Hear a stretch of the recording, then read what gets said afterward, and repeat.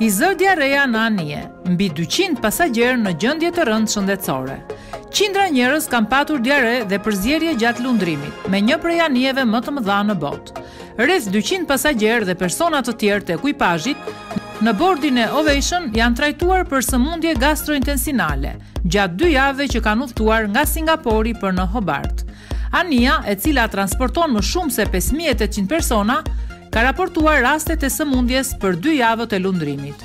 Mediat e huaja raportuan se shërbimi në restorantin e anijes ishte ndaluar dhe dyshohej se një person ka shkaktuar gjithçka. Një video e publikuar në Facebook tregon korridoret e mbushura me personat që pastronin rrëmujën dhe 3 ambulanca kanë pritur anijen për t'i dhënë të lënduarve ndihmën e parë. Një pasagjer ka treguar: "Anija ka çdo gjë nën kontroll, higjiena është e klasit të parë.